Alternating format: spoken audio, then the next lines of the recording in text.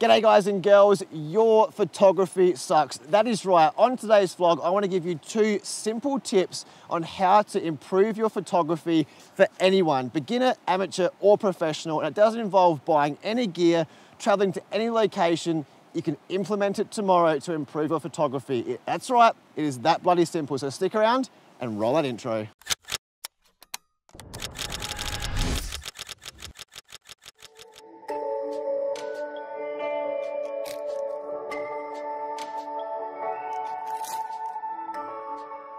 G'day guys and girls, today we head to a very simple but beautiful location and I want to give you 2 free tips on how to improve your photography. What I'm doing right now to get out of my photography rut in this horrible COVID season and improve my photography. No gear, no extremely beautiful location, just simple photography and improving our landscape photography. That's what it's all about today. Improving our landscape photography by implementing 2 very simple tips into our photography. So let's get going down this beautiful valley and I'll see you there.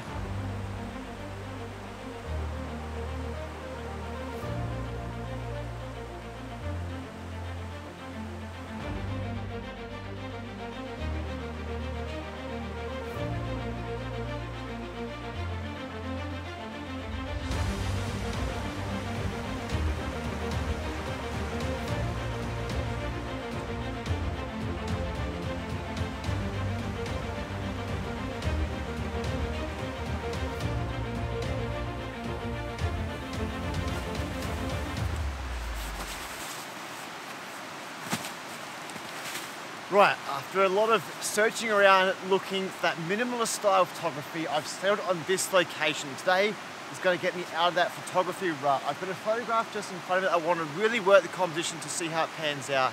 And then I want to try and get down there and find some really intimate details of the landscape. But right now I'm going to get set up and focus on this one main image right now that I want to capture.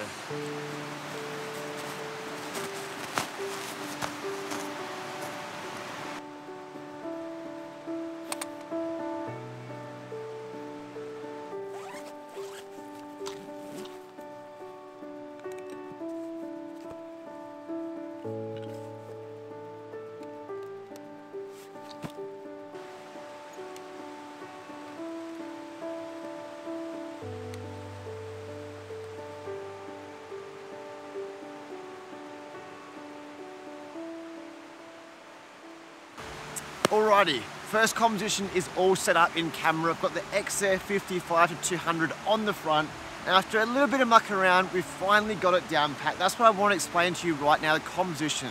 But firstly, it's taken a little while because my brain up here is just not switched on to photography. It's not motivated. It can't see the cluster through all the beautiful around me.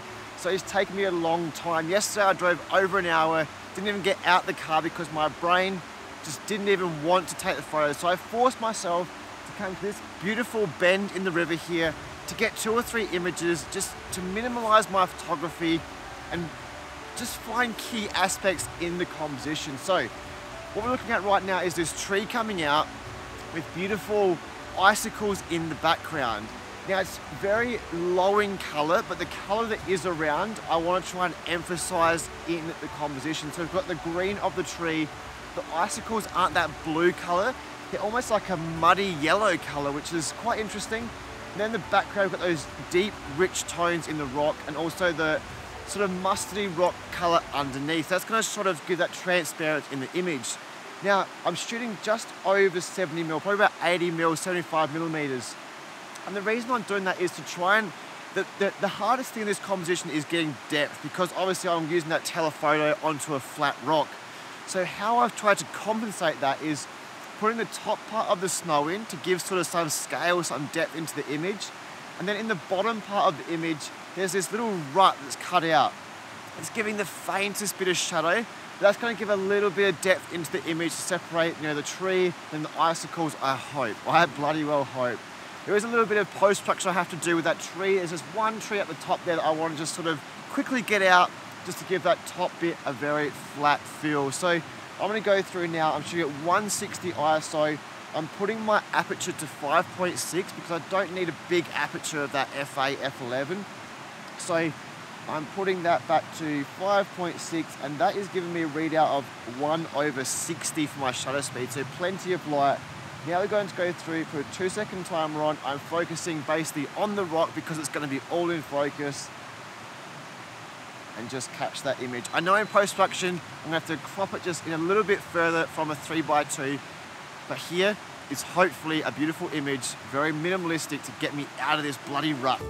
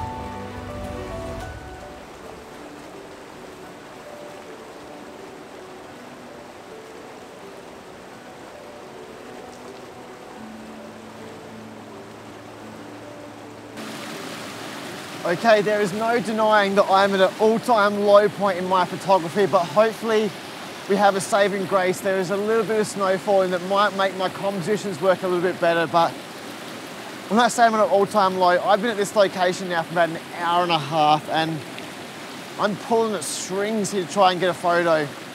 I've got the XF55-200 on again. I'm shooting almost at 200 mil. So what I'm trying to do is find a rock, because the sediment that runs down this valley that I'm in, or most valleys in Slovenia, leaves this very yellow sediment that runs on the rock. You can see it on the front but not on the back, so it just leaves this layer. And what I'm trying to do is photograph one that's fully covered and it's got ice frozen to it, and really trying to minimalize the image, focusing all the way at 200 mil and trying to get just that little bit of motion blur. That's what I'm trying, but that's why I'm out here, to put the time and effort in to get my photography back.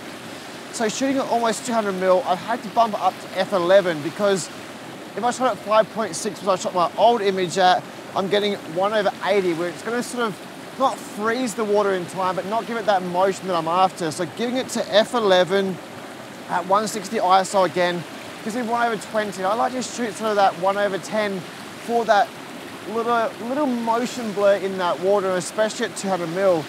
So with a 2-second timer, I can go ahead and get that image. But what I've spent the most amount of time on is getting rid of that cluster which I spoke about, which is actually why I love doing this sort of stuff, putting the time and effort in. Yes, it's frustrating as anything, but I was shooting just a little bit over before.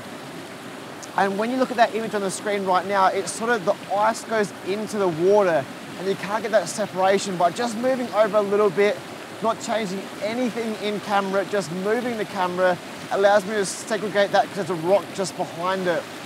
So I think I'm happy. I'm not happy, but I'm happy with the time and energy I'm putting into it. So I'm gonna put a 2-second timer on now.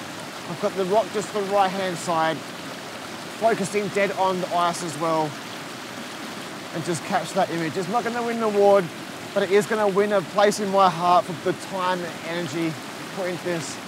I think with this snow falling, I want to go and try and find another composition because I'm outside. So here is this image right now. Don't have me in the comments.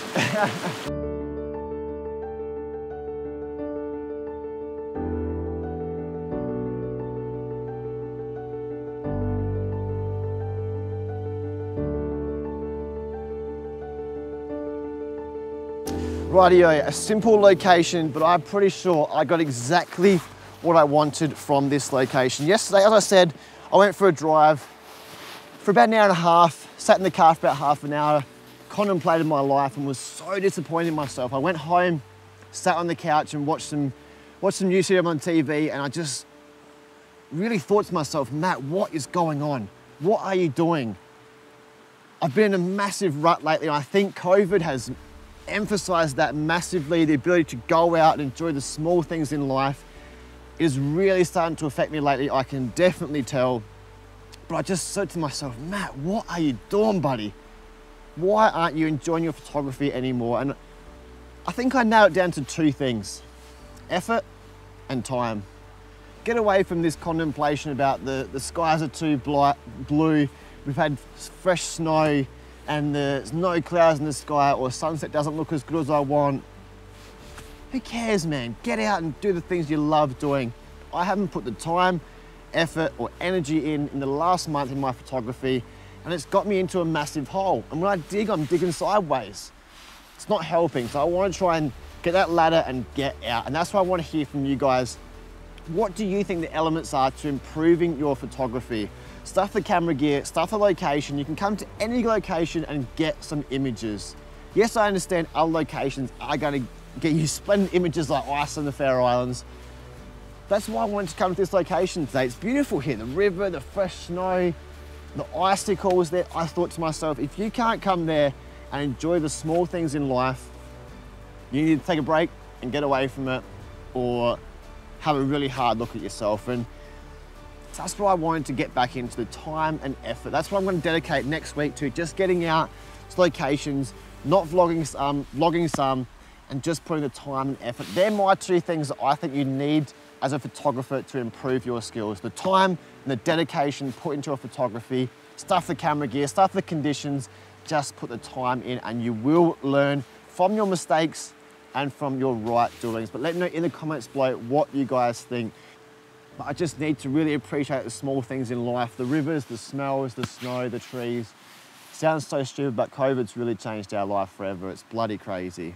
But guys, that is me done for today. I'll be definitely seeing you guys next week, because we've got a location just around the corner I haven't even taken to you guys yet, and that is how bloody beautifully epic that is. So hopefully we can get back out and enjoy this beautiful nature and photograph this beautiful world. I'll see you guys then.